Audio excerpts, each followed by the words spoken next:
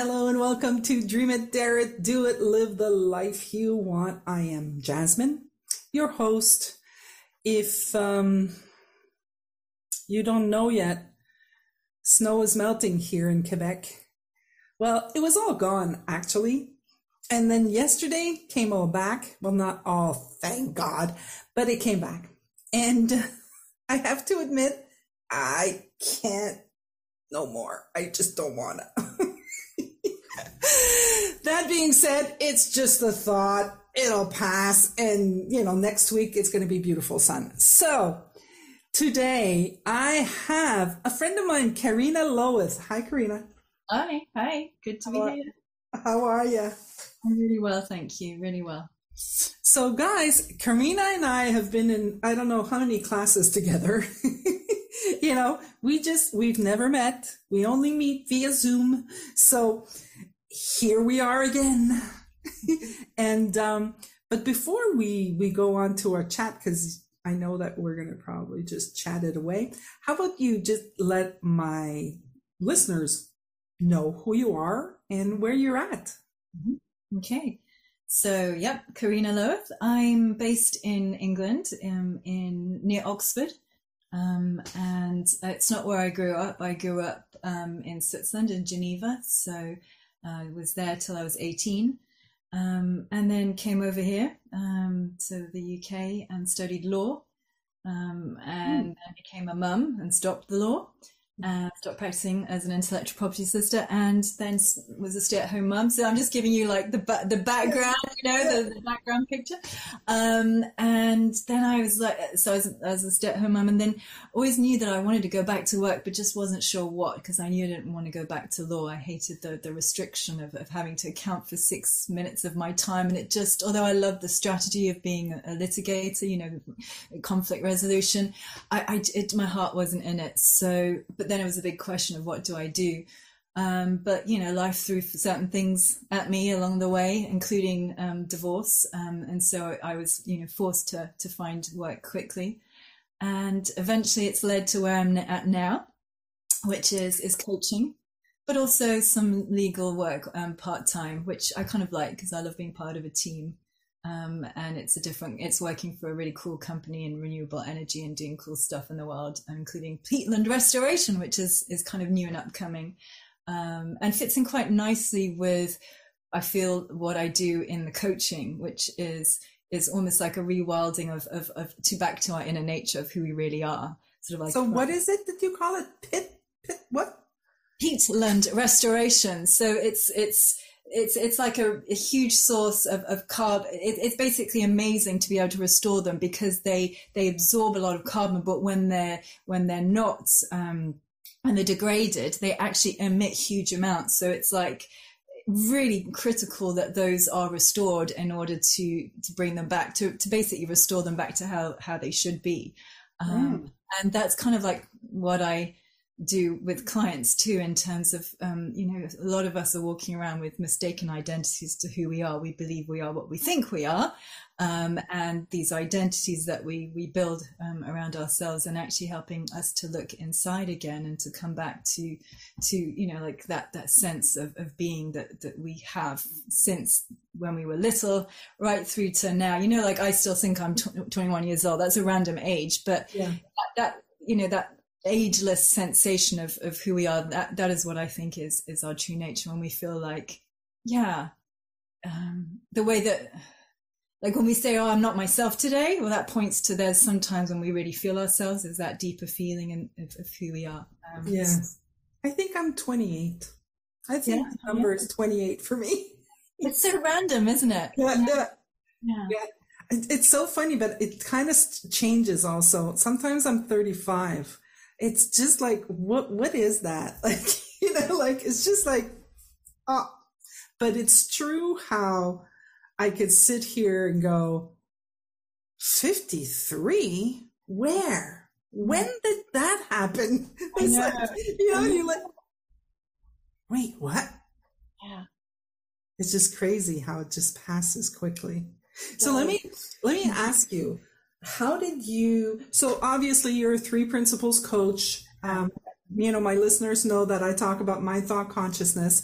mind, consciousness, and thought. I've been working with the 3PGC, and I've been realizing that I've been saying it for years, mind, thought, consciousness. It's mind, consciousness, and thought. I did not know that. Did you know that? Yeah, but I'm not too convinced that it really matters. Yeah, I don't think so either. Yeah, but I don't think so either. But how did you get into this conversation? Because I accessed it through Michael Neal. I don't know if you were the same. Well, no, no, it was through Dr. Aaron Turner, and it was completely random. Like, I wasn't looking for it. I actually was at an independent hotel show, because one of the jobs that I took around my son's school time was to work in an independent hotel where I live. And I was doing an HR role. And so I went to this conference and show rather. And I went to all the HR talks, and one of them was Build the Alternative HR talk. And of course, I always love things that are a little bit different. So I was like, I'm definitely going to that one. And it was Dr. Aaron Turner talking about state of mind. And his angle on that was, you know, how to get employees really engaged beyond just like rewards and remuneration, like what makes people tick and how to get the best out of people, rather, you know, how they can flourish and shine and the impact that has on business. And I was really curious, and I thought, wow, there was something there. But I went and spoke to him afterwards and thought, oh, it'd be great to get the training. And then it wasn't going to be feasible. So I kind of parked it for a bit. But he'd mentioned this book that his uncle had written called The Relationship Handbook, which is George Pransky. And because I'd had the divorce and I'd always been really curious as to, you know, how my relationship broke down and what I could do to avoid that ever happening and to learn from it, I thought, I kind of like earmarked that book. And a couple of months later, with an Amazon credit, bought it. And around the same time, again, without realizing, on Audible, got a buy one, get one free kind of offer. And that included Michael Neal's Inside Out Revolution. So it was a combination of those two things that really just like blew me away. But I was walking my dog through this, and I remember the exact spot where something Michael Neal said just really just arrested me. And I was like, wow. Of course, like it was truth, just pure truth, just flooded my body. And it was that, you know, we are not, I can't remember the exact words of how he said it, but basically that we're not broken. There's nothing wrong with us. All there is a whole load of thought that's in the way that we've believed to be true. And actually beyond that, we're perfectly healthy. And that so made sense to me.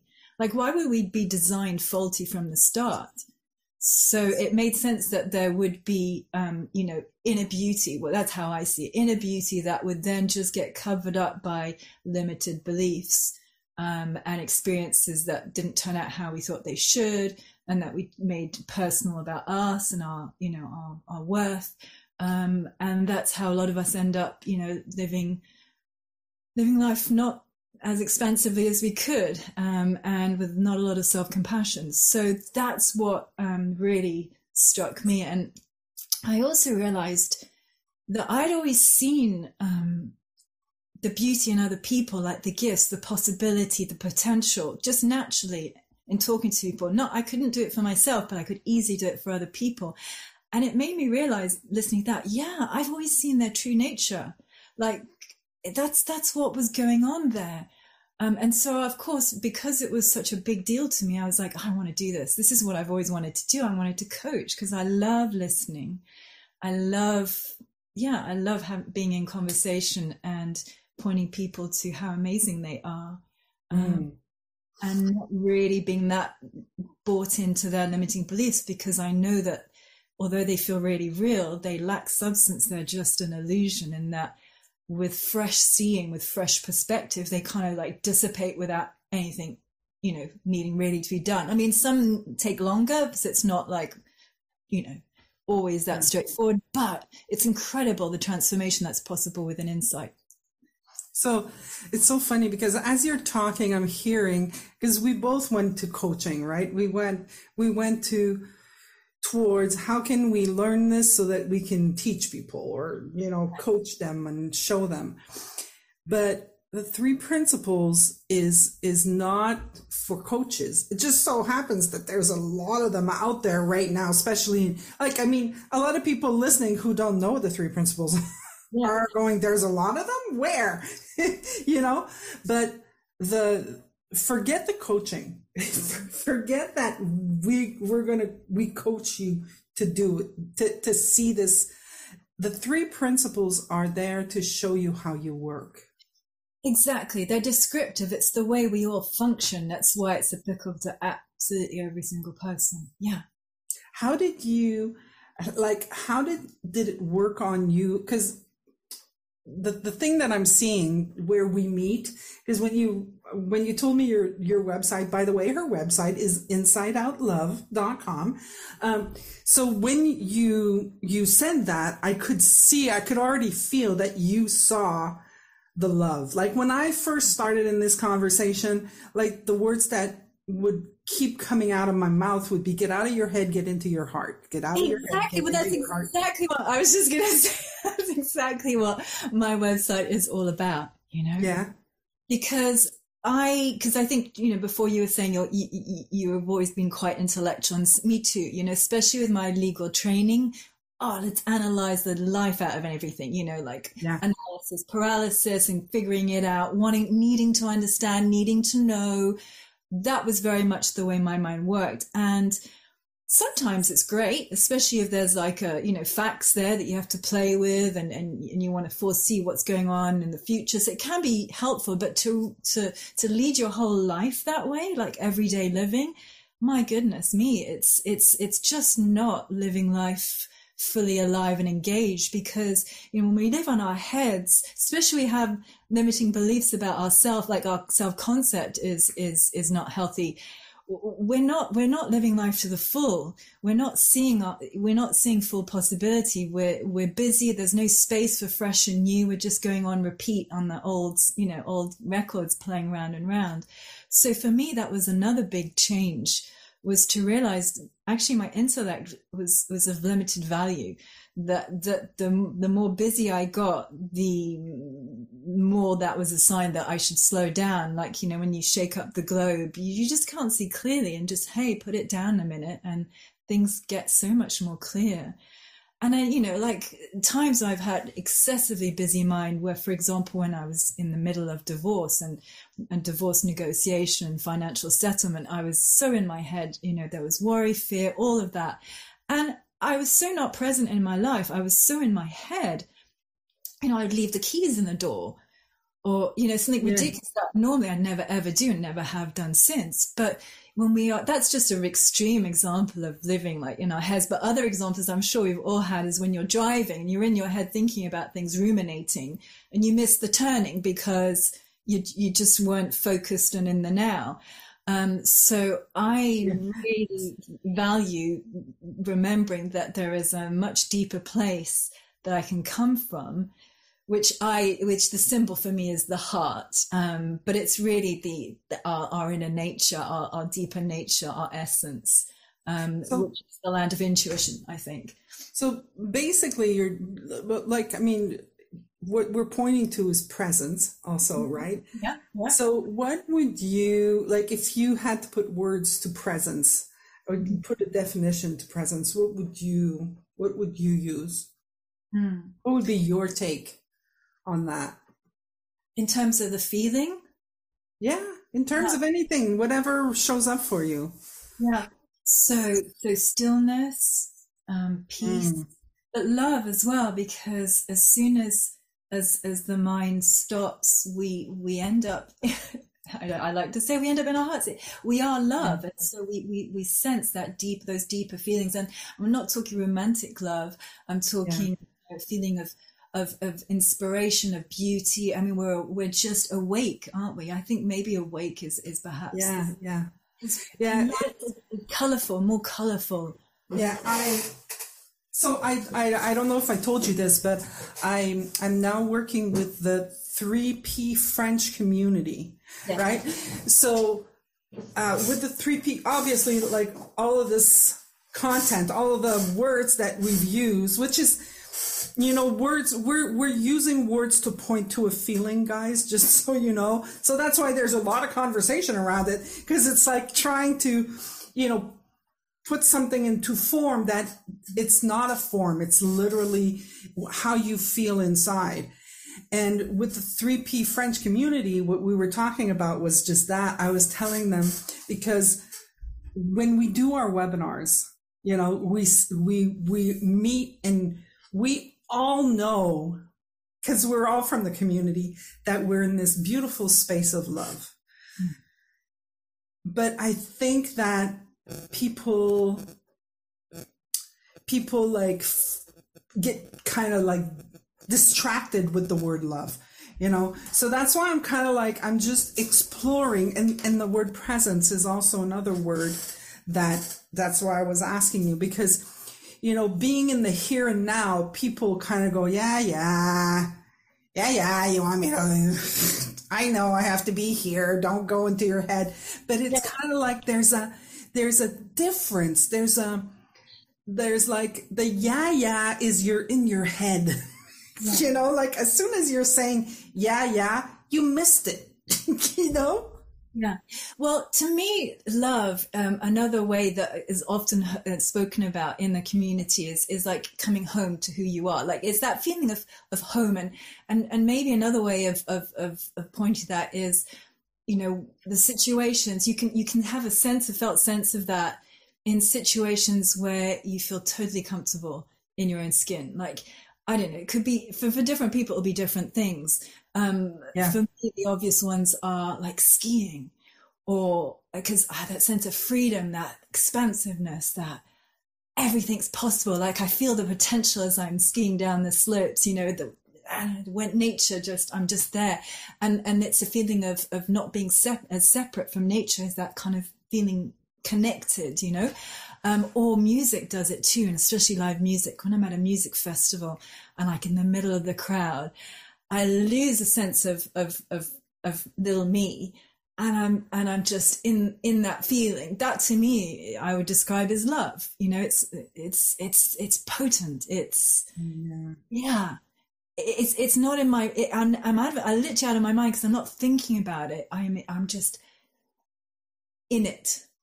And it has that, you know, provided that you've had a good a non harmful upbringing, it's that feeling of safety that we associate with what we call home, or think of as home generally, unless there's been abuse. But it's so funny because that feeling of it's like going home, I've never associated to it. I'm never like, what do you mean? I'm always home. What the heck? I haven't kind of associated with it. Maybe I should read Dickens' book, you know, going home. Maybe I but I'm not a reader. Sorry, Dickens. Sorry. Well, what you just said is true too. Like we're always home. That's also true. But when we're in our head, we don't feel what I'm pointing to as, So, yeah. I think for me, the thing that's so as I was telling you, I really could see how, here's how I started associating it. Mm-hmm. So for me, it's with animals, because I instantly love animals, like any animal. I'm on even bugs, although there's this little fly that's bugging me right now, but even like insects, like, you know, I'm going to be like, okay, no, you got to go outside. You can't live here. No, I can't do it. And then I take them and I put them outside. And then my intellect would be like, you know, telling me, Bela, come on, get over it. Just squish it. And I'd be like, and I could feel it in my heart, you know, like somebody tells me I'm going to squish, like, especially spiders, you know, people are like, kill the spider. And I'm like, don't you dare kill the spider. Like, it's literally like, you can't do that. Right. So I started seeing that. I started seeing that with the dog. And then my intellect would fight with me. It was like, man, come on. You can't do that. Like I would constantly, I would be in this noise of stuff, you know, until I saw, wait, that's actually inside this conversation, started learning and started, no, that's actually the essence of who we are. I mean, who like the world. I mean, the ant was put here for a reason. The spider was put here for a reason. The spider does what the spider does. Jasmine does what Jasmine does, right? So it kind of like started turning the wheel for me, started making me look in that direction. But I would still fight with my intellect. Mm-hmm. And that, when I was able to say, oh, wait, that's just my intellect, it's not my heart. Mm-hmm. Mm-hmm. It's really helpful, isn't it? Mm. It was just like, because the intellect used to win. Like, Yeah. you know, the intellect is also full of judgment. And I had all of these past stories, you know, opinions, thought, ideas of something should be. And I had a lot of shoulds. And now I can just go, oh yeah, no, that's not me. Yeah.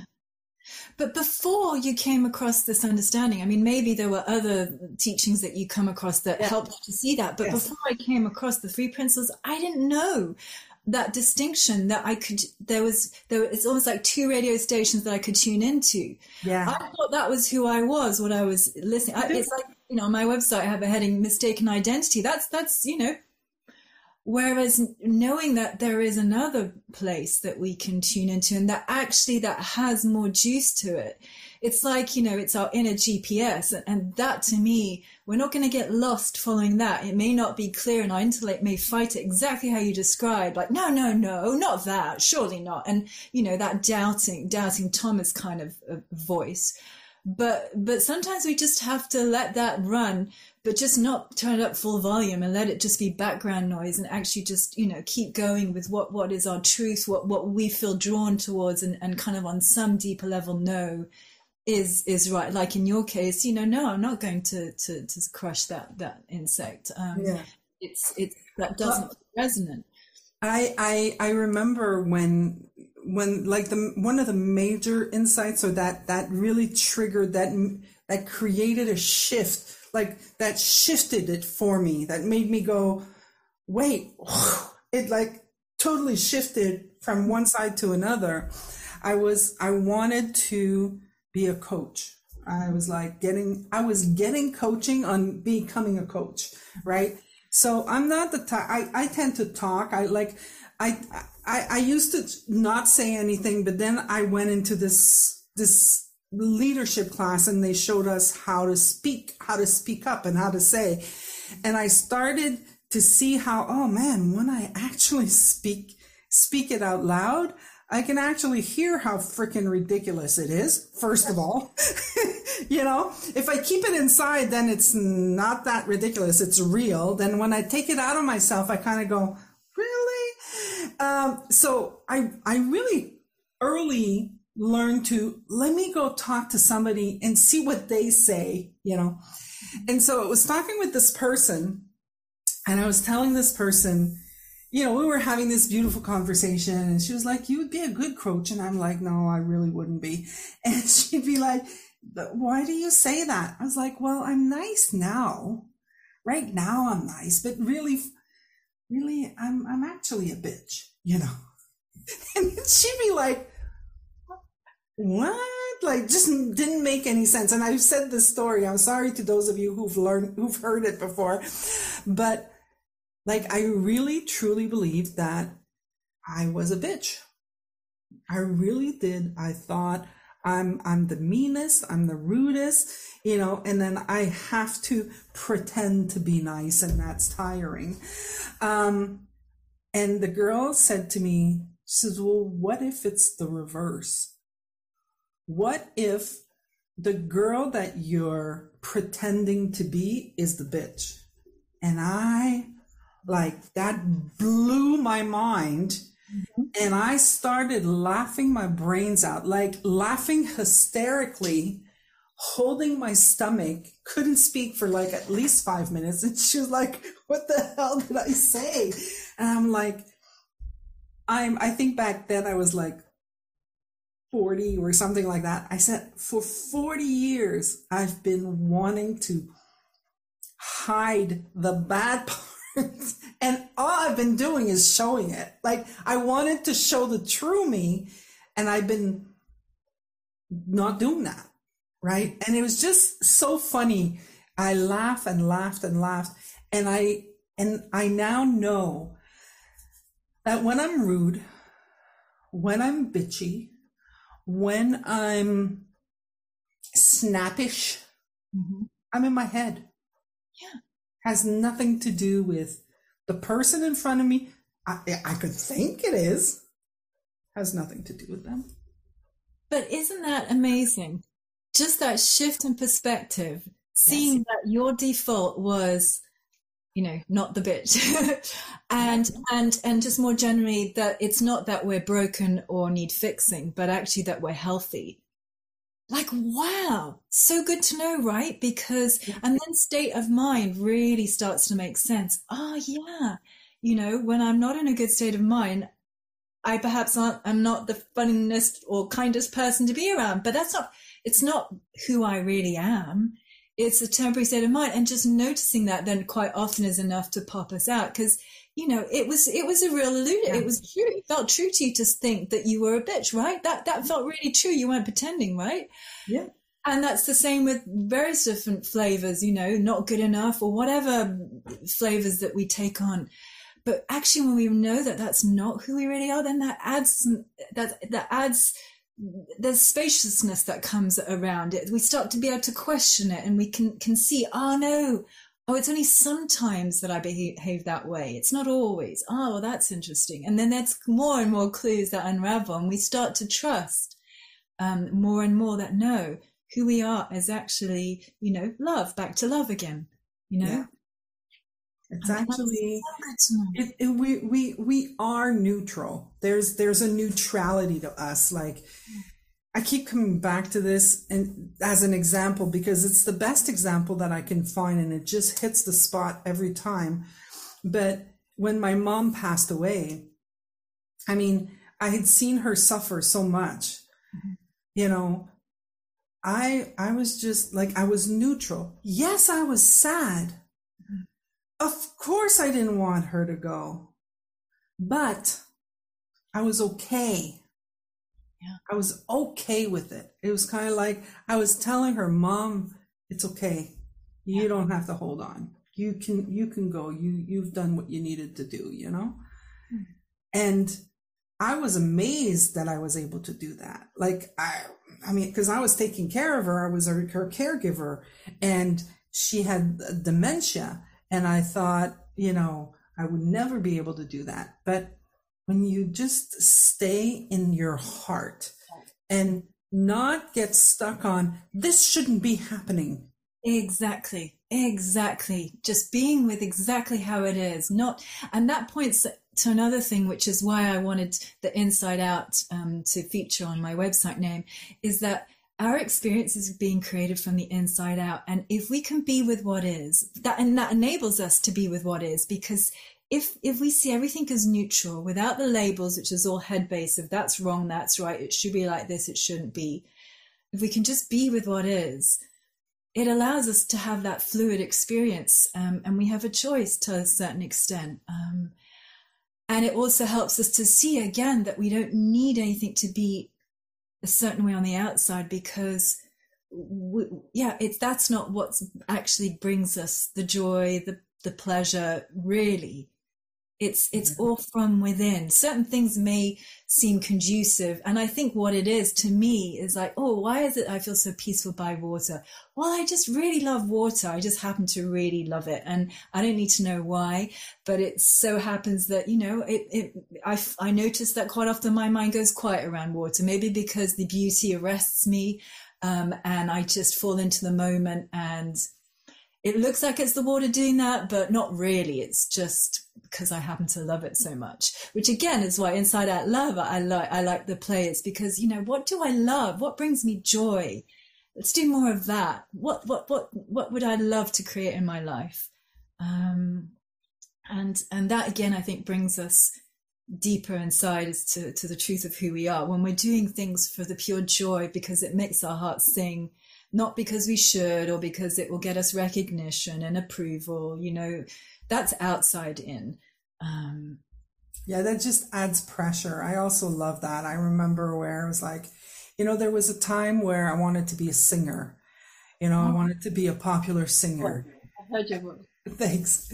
And I was like, okay, I'm going to be this popular singer because then people are going to love me, you know, and then I'm going to be happy. And then I'm going to, like, there was this, I know that there was like a whole bunch of weight that came with that.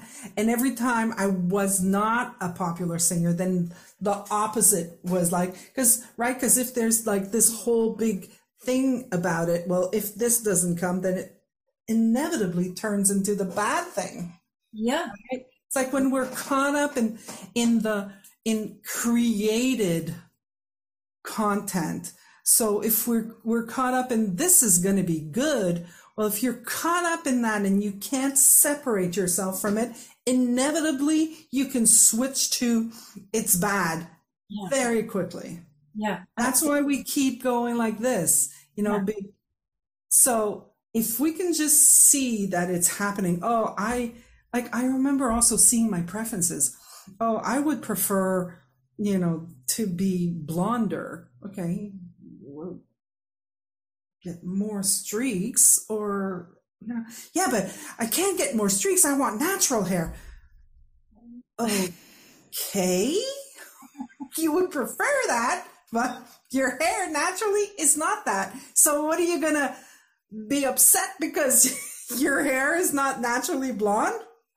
Yeah. This makes no sense. But I could have been caught up in those kind of things before. Yeah. Yeah.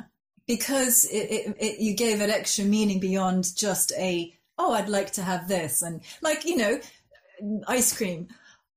You don't have to have vanilla. It's just that maybe you prefer vanilla. I happen to love coffee ice cream. So that would be what my preference. But I'm not going to suddenly be depressed if I don't have, I mean, that's a crap example, but you know what I'm getting at. No, I know what you're getting at all. I totally, I mean, and it's also like, if you prefer vanilla, like, you know what you want. You want vanilla, get vanilla. You want coffee, get coffee. I actually think I'd have coffee with you. But you know, just back on what you were saying, like last year, I really saw how I was still caught in the illusion of my sense of self-worth being caught up in what I was doing. So as a child, I was top of the class in school, like throughout secondary school. You know, I was the best. It came easy. It was just great. And then I went on to do law at university, and suddenly I wasn't the best anymore. And so it's good whilst the going's good, you know, you get that sense of, achievement, you know, you feel good. But then as soon as anything goes wrong, you know, because if you're depending on something outside of yourself to feel good, it's not great. So, you know, some super achievers, they may get a kick out of doing well, but there will come a point where the rug's going to be pulled, no doubt. You know, maybe there's a job or something goes wrong, and then it's like all the house of cards just comes down. Because you've put your self-worth and value on something outside of yourself, and that's just not the right direction to be going, really, is it? So I think it's really helpful also to have that awareness. It certainly made me realize, actually, you know, just being myself, being authentic, just following what excites me, being kind, you know, all the usual things, that was enough. My presence was enough. Maybe not everyone's cup of tea, but you know, for some it will be enough. It will be good, and there will be some. It's not always easy. Like, obviously, guys, if you guys are still listening to this at this point, because we're kind of like, you know, going into the nitty gritty here. But what I want to say is that, just notice for yourself. And if you're, you know, having pain, like, I mean, if you're suffering of some sort, then just notice, you're suffering. You are not the suffering. You are presently qualifying whatever feeling, whatever you're thinking right now as suffering. Mm-hmm. And that's okay. There's nothing wrong. There's absolutely nothing wrong. We're just pointing to what's going on. Yeah. I think it's really useful to distinguish between the content of our experience, like what's happening, what we're making of that, and who we are. Like those two things are distinct, because so often we identify with what we're experiencing and the way that we're dealing with it. But actually they're separate, who we are, that our being, it's like the human being. We're having a human experience, but there's also this being that's always there, constant throughout it all. And it just kind of came to me earlier. I was just doing some gardening, and I just happened to remember an experience that I had in a flotation tank, because I'd seen an advert somewhere earlier this morning, and I just thought, oh, I'd love to do that again. When you're in a flotation tank, have you been in one? No, I was just talking to a girlfriend the other day. I said, I'm gonna go do it. So cool. If you don't get claustrophobic, because that could be maybe a bit challenging, but imagine you're in a warm bath. Yeah. And it's so interesting. It's just so fascinating. So, because of the salt levels, you obviously are able to float. But the way that I did it, I guess it's standard. It was dark. There was no noise. It's pretty sound insulated. So you haven't got your sight because it's dark. You haven't got your sense. You're not hearing much. And smell, yeah, okay, you might smell a little bit of the salt, but nothing much. So your senses are pretty numbed, other than initially this sense of, oh, there's the water and you're being held. But even the sense of touch kind of goes, because suddenly when you've relaxed and there isn't a certain amount of trust in letting go, especially because you don't know if your head's suddenly going to go underwater. And I wear contact lenses, so I was like thinking, oh my goodness, I don't want to get salt in my eyes. But it didn't. It just was fine. But it took me a while just to trust and let go. And then suddenly I couldn't feel the edges of my body anymore. It was just like I was just being in this space. I could hear my heartbeat, but that was rhythmic and actually quite soothing. And my mind slowly got quieter and quieter. And you kind of lose that sense of separation. You're just there. And that's the being, to me, the best way that I suddenly realized I could talk about the being of the human being. It's just that presence that we are, that's there, the awareness that's always there, underlying everything. Yeah. Especially when we're in our heart. So I think it's a really powerful experience if you can cope with being in like this container, yeah, it's really. But it's beautiful. It's a beautiful way to end the episode, actually, Carina. Yeah, I'm going to go do one, and okay, enjoy it. I will let you know how that turned out. But listen, I wanted to say thank you. This was fun. I enjoyed it. And guys, if you want to hear about Carina or connect with Carina, you can find her on insideoutlove.com. So you can reach out to her there. She also has a Facebook, Carina Loweth, right? Mm-hmm. And yeah, that's it. Thank you so much. Thank you, Jasmine. Yeah. So to everybody, I'm going to say, dream it, dare it, do it, live the life you want, and I'll see you next time. Bye.